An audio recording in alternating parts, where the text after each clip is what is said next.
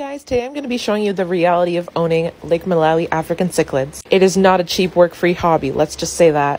I always have double filtration going because I can't afford a canister right now, so this is the best I can do. There's my heater. I have it set around 79 right now.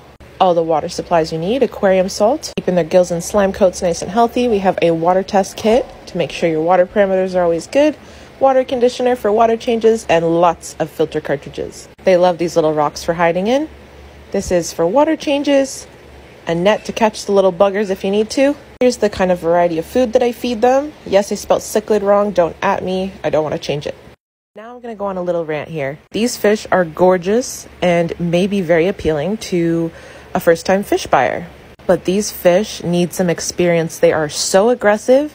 They usually only do well in overstock conditions, although there are some exceptions. They need a lot of space. This is a 75 gallon, probably upgrading soon.